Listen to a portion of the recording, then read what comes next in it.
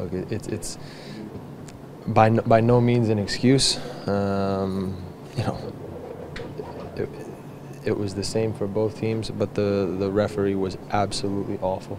So, you know, the people at the MLS office in New York, when they talk about wanting to improve the league, the first thing that needs to be improved is the refereeing, bottom line. And so, you know, like I said, that shouldn't come across as sour grapes, because that's just the reality, and it was bad for both teams, and I'm sure they're sitting in their locker room saying the same thing to themselves, but they've got 3 points with them, and that certainly makes it a little easier to swallow.